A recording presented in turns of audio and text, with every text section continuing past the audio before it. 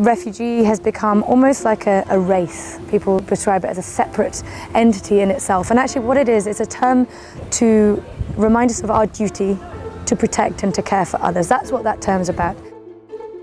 The current refugee crisis is the largest since World War II and the crisis of our time. Refugees are taking crazy risks over land and by sea, and the consequences for thousands, if not millions, is quite simply beyond our Western imaginations.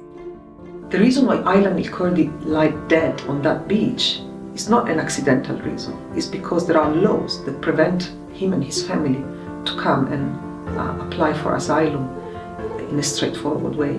Human lives are traded between nations and countries just to prevent a higher number of people to arrive to the shores of Europe. Americans and Europeans attribute more value to the lives of Westerners than they do to the lives of people from developing countries. It helps if you have money, it helps if you're educated, it helps if you have connections in the place where you are or you're trying to be. Those things help. But by and large, especially for a stranger who sees you in the street, they base a lot of it on the color of your skin and then the way you talk. It comes down to race.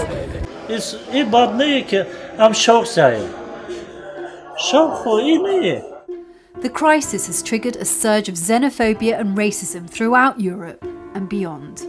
We have contributed to create the problem, and the reality is that the amount where Europe hosts only 6% of the 21 million refugees in the world, 6%. The majority, more than 80% of the refugee population of the world is hosted in the Middle East and Africa. Most of what the media has portrayed of mainly the Muslim population, the Arab population, the Afghan population, is that they're terrorists, that they're criminals, but that is not anywhere near these amazing people here. Some say fear is the false evidence against reality. And on the ground, at the coalface of the crisis, we see a completely different reality. The goodwill has not really come from governments. It's come from individuals, it's come from charitable organisations, it's come from people's hearts. And there one has seen an outpouring of energy, care, compassion.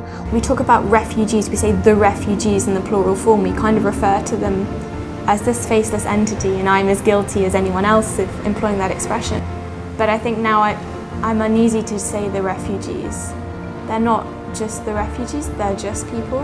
We're not politics, we have not religions, we are just human beings that help other human beings.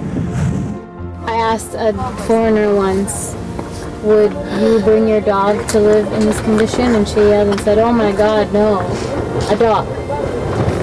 So how do you expect our children to live like this?